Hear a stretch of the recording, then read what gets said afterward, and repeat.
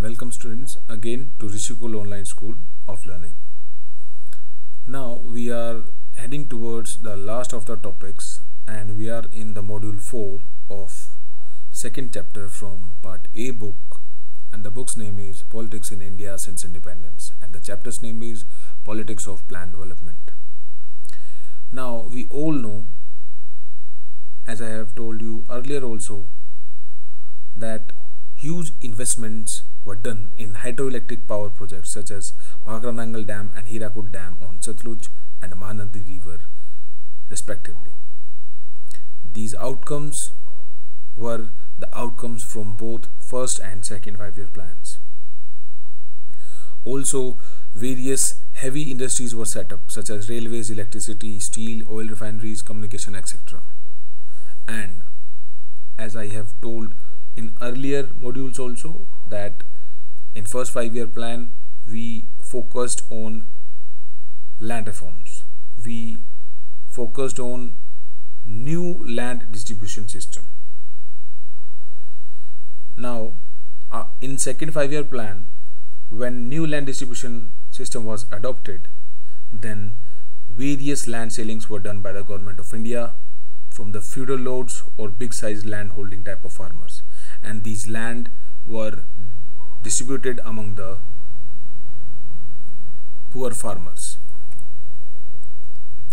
Now going on further, we'll come on to the topic Green Revolution. Green Revolution is the proposed and organized plan launched to overcome the situation of food crisis. In Green Revolution, the big size land holding farmers were provided an aid from the side of government in order to increase the food production as soon as possible. In this aid, subsidized loans, high HYV seeds, advanced fertilizers, irrigation facilities, etc. were provided, but only to the big size land holding farmers.